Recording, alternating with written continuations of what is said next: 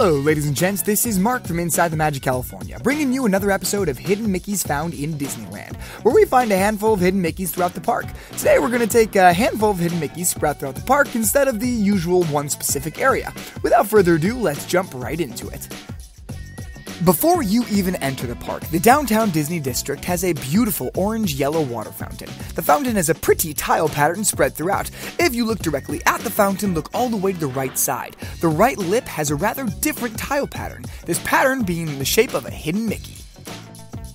Head over to Adventureland and make your way to the Enchanted Tiki Room. The Tiki Room has a famous restaurant called Tropical Hideaway, where you can purchase the legendary Sweet Dole Whip. Now take a closer look at the sign of the Tropical Hideaway, and you can see that if you look at it from a certain angle, the Dole sign makes the shape of a classic hidden Mickey. The Mark Twain Riverboat will give you a wonderful experience to explore the American frontier, but it also holds a hidden Mickey on its famous boat.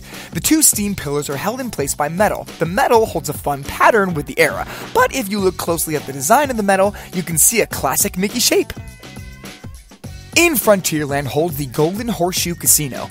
As you enter the casino, you'll notice the stage with the piano at its center. Head over to the stage and look beneath it. There are what looks like air vents below the stage. Now, one of the holes in the air vents is in the shape of a classic hidden Mickey.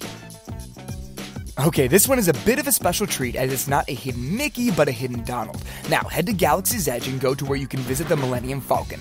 Face the Falcon so that Smuggler's Run is on your left. If you look to the right of the Falcon, you can see a strangely shaped building. If you notice carefully, you can start to see that the building itself makes out all the features of Donald Duck's face, making this hidden Mickey actually a hidden Donald.